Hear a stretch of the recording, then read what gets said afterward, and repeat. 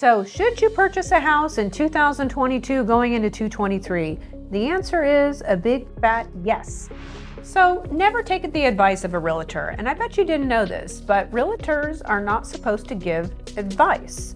They can tell you stats, they can give you, examples of what they're doing. They can share with you things that they find is beneficial, but they can't tell you to go buy a house or not to buy a house, or they can't do any of that. So take this message with a grain of salt. I am a realtor, as you all know, but I'm usually right.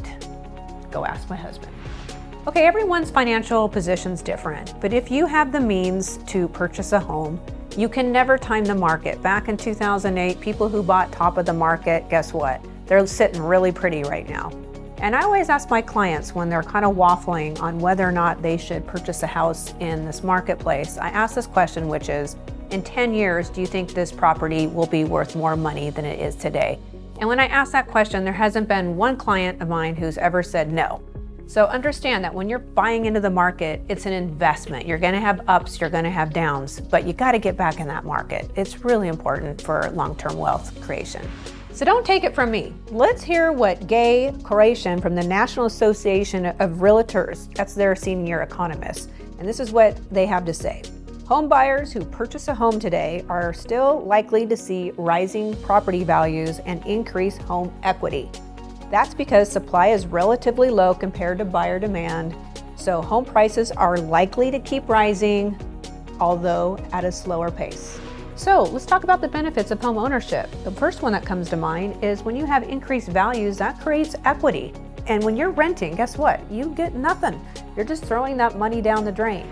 Okay, the second thing that comes to mind is if you have a 30-year fixed mortgage rate, you have a fixed payment. Now, when you're renting, guess what? Your rent can go up, it's all over the place, and no matter what, you're not getting any return on your investment, otherwise known as ROI. Some other benefits are you get to customize your own home. Now, when you're renting, you don't get to customize it. You got to get landlord approval, and more than likely they're going to say no. The other thing you can do is you can always take a HELOC, a home equity line of credit. So when you get equity, you can use your home as a finance tool, which is very, very beneficial. Also, you can have your property taxes. There's a deduction for your interest deduction on your property taxes. So there's a lot of benefits that you don't get if you're renting.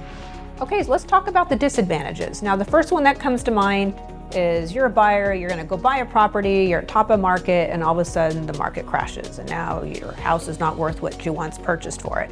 So to combat that idea, you have to realize that when you purchase a property, it's a long-term investment. This isn't, something that you're looking at on the stock market. It's a long-term investment. And by the way, even if you're investing in the stock market, I always recommend hold your investments. Don't panic, don't sell. So if you're investing in a property and you're barely making ends meet, probably not a good time to buy. But if you do have that financial strength, I'm highly going to recommend that you do so. But once again, don't trust a realtor. Go seek wise counsel, someone that's smarter than me. Okay, another disadvantage that might occur if you purchase a house now is that you could rent and then you could jump in when the market crashes, and you can jump in and get all these houses at a discount. In fact, you could probably own 5 of them, right? So we all have memories of 2008, 2009, where the houses were significantly on sale, okay? And we all wish we would have bought a bunch of them, maybe 5 or 6 or 10, right? And we're gonna be rich, and that's what America's backbone is it's real estate. So you're potentially, you're gonna be limited if you buy a house now, and then you're gonna look back and you're gonna say, wow, I wish I could have bought all these houses for sale. Okay, so the probability of that happening is very, very minute. And you have to realize that in 2009, housing inventory, at least in Orange County, was 16,000 homes on the market at one time. We're at 4,000 homes on the market in Orange County. So that would mean the inventory would have to skyrocket, which is not happening right now. So to time the market, even if it's in the stock market or the housing market, no one has the perfect crystal ball. So if you do have interest in home ownership, renting, if you do the math of how long am I going to rent and wait for the housing market to crash, that's a pretty substantial amount of money that you could be using as a down payment and getting some tax benefits for doing it and increasing your equity. Okay, I want you to look at this median sales prices of houses since 1965. Now you'll start seeing there's some dip downs, but overall it's an upward trajectory. And that only, really, I'm gonna say, supports my idea that housing prices are on the rise.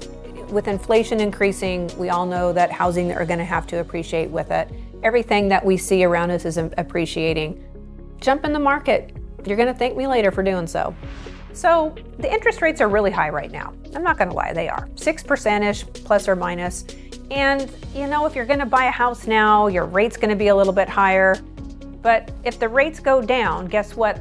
The market is also fueled. So if the rates go down to 4.25%, which Fannie Mae and Freddie Mac made the forecast that in 2023, those rates are gonna be down at 4.25-ish, then you're gonna be met with a bunch of buyers who are gonna be jumping in the market at the same time that you're gonna be jumping in the market. And now we got bidding wars and we got prices escalating again. We've all went through that here in the last 2 years. So if you buy right now, guess what? You can always refinance when those rates go down. And guess what? You're not met with a bunch of buyers that are trying to get the property that you're looking at. So I'm gonna give you a little advice. Actually, I'm gonna pass on a little advice that one of my advisors gave me. And that was buy the best property you can find in the best area with the best schools.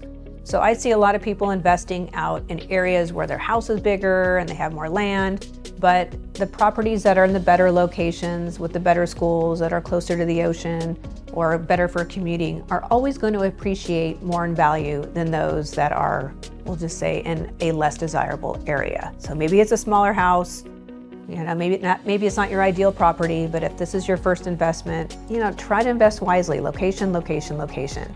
Okay, that's it for me today. If you had any value out of this video, please smash that like button and subscribe to my channel, and I'll see you in the next video.